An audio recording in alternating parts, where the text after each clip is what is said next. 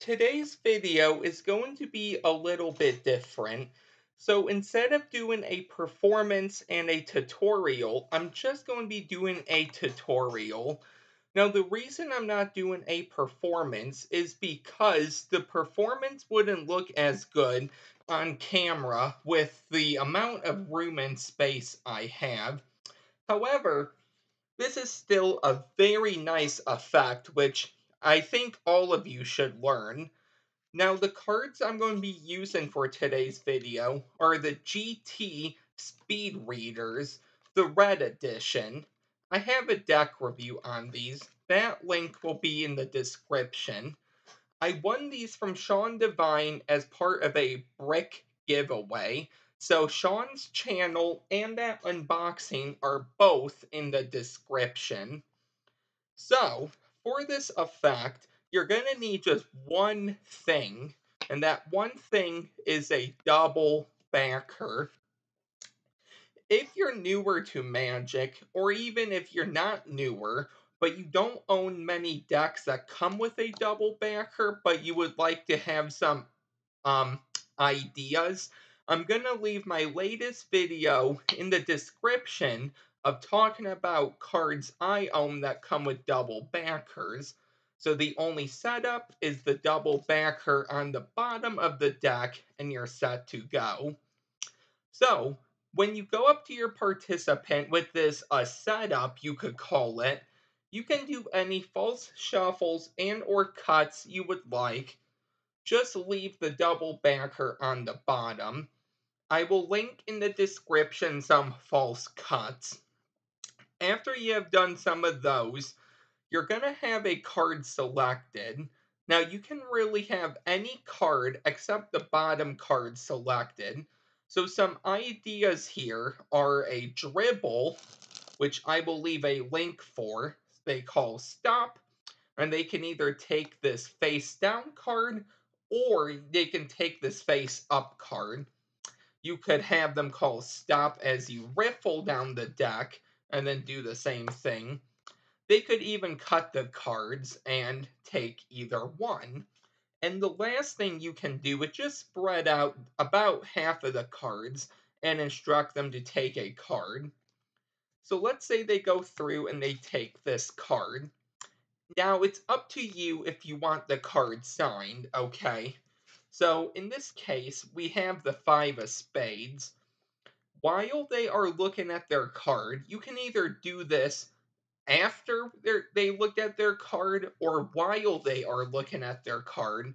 But what you're going to do is you're going to take about half the deck and you're going to take this bottom half and set it down. So this half of the deck from the top of the deck doesn't contain that double backer. So that stays right here off to the side. This top half, you're going to spread it face up like this. And you can really do any pattern you would like about spreading the cards face up. But you're going to grab this bottom half, and what you're going to want to do is take the card back, place it on the bottom of the deck where the double backer is, and then turn it over.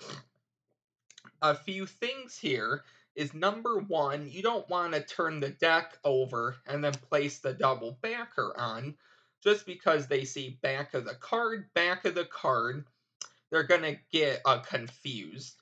And another thing is when the card is on the bottom and you turn it over, you want to be careful something like this doesn't happen. So you accidentally flash that card. So what I do is I take their card, I hold it in my hand, the other deck, I just drop it on top, I square up everything, and then I turn it over, and I keep it in a tight grip, but not too tight to make it look suspicious, just to not spread that double backer.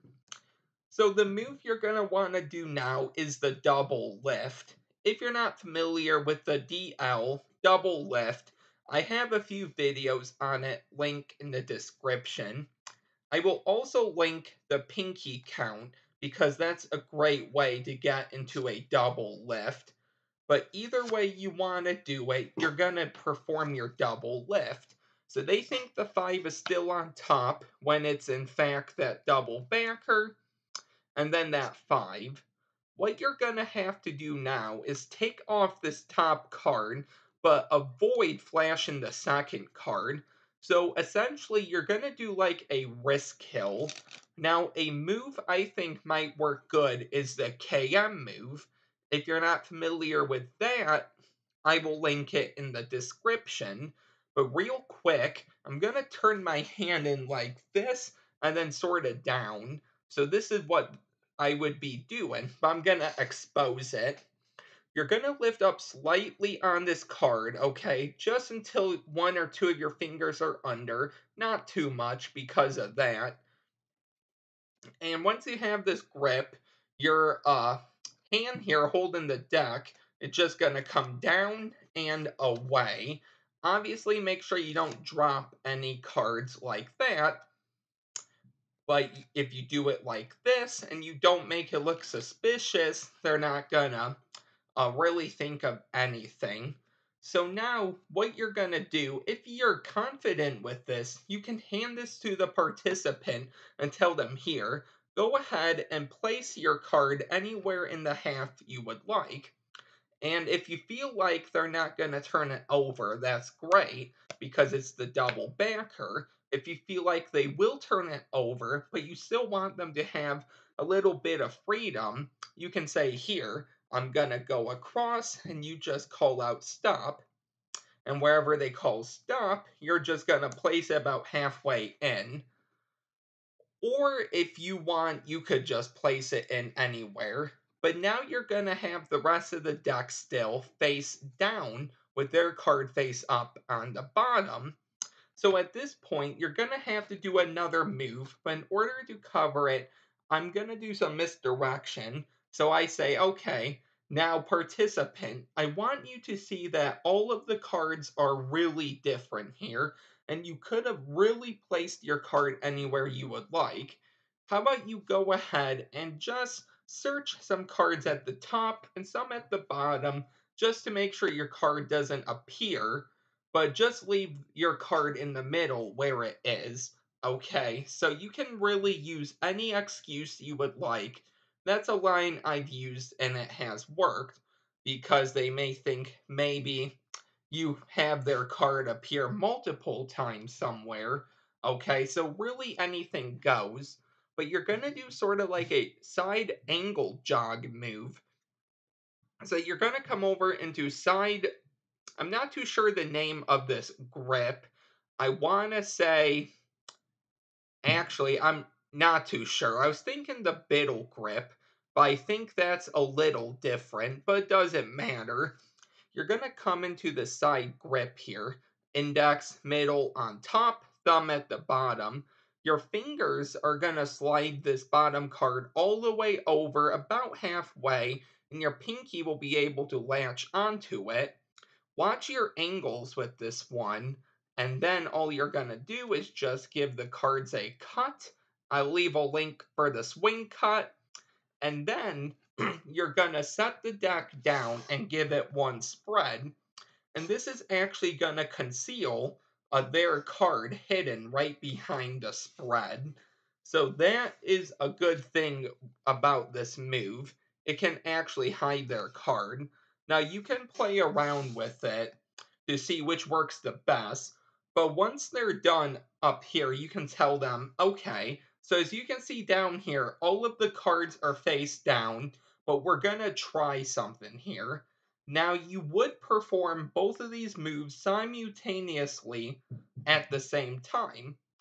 However, because of the, I guess you could say space, it's not going to look as good. So here is what you're going to do one move at a time. Essentially, you would come to both ends of the packet or both beginnings of the packet, and you would just do a ribbon spread with the top half here to turn it over.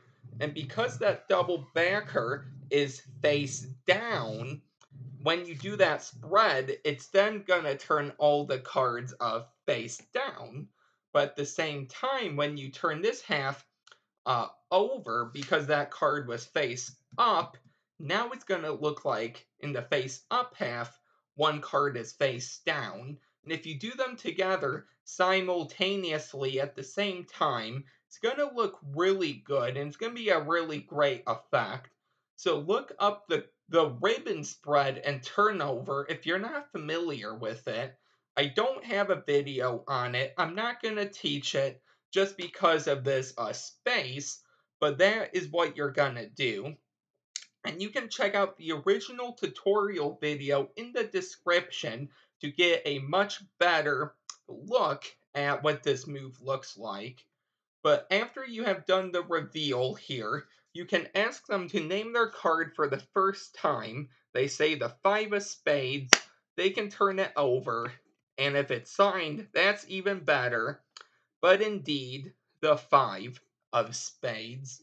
And that is the effect. So I hope you really enjoyed this effect. A little bit advanced, but it's really worth it at the end. Let me know also if you like this sort of new format of not always doing performances, just tutorials. And if you do want me to do just performances in one video and then tutorials in another video, let me know your thoughts on all of that. If you are new here, please don't forget to comment, like, and subscribe, and I will see you all next time with another video. Bye.